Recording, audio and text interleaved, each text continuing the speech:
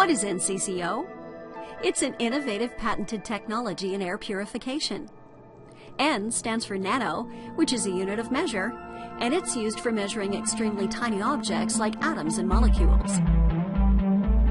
1 nanometer is 100,000 times smaller than the diameter of a human hair. Our catalytic material is a non-poisonous, recyclable mineral material with well-defined nanocavities. C stands for confined. The shape-selective properties of our catalytic material allow their usage in molecular adsorption.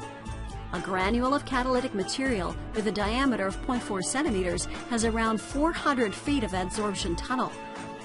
The catalytic material is able to adsorb certain molecules and exclude others.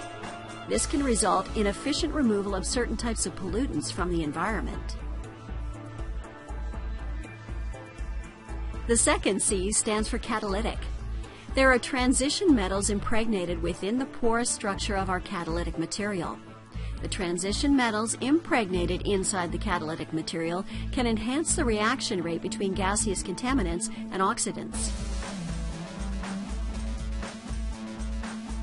O stands for oxidation.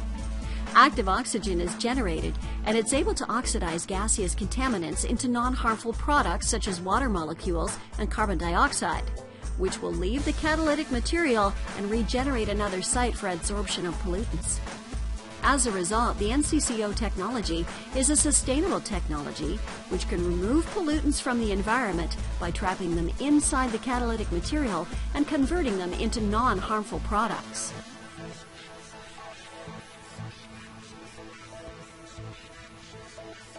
What is active oxygen?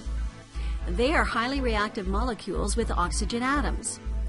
The active oxygen includes oxygen, oxygen radicals, negatively and positively charged oxygen, ozone, hydroxyl radicals, hydroxyl ions, and hydrogen peroxide. How does it work? Active oxygen is generated in front of the dust filter by the active oxygen generator and transferred towards the NCCO reactor along the airflow. The trapped bacteria and viruses are then inactivated or even killed by the active oxygen.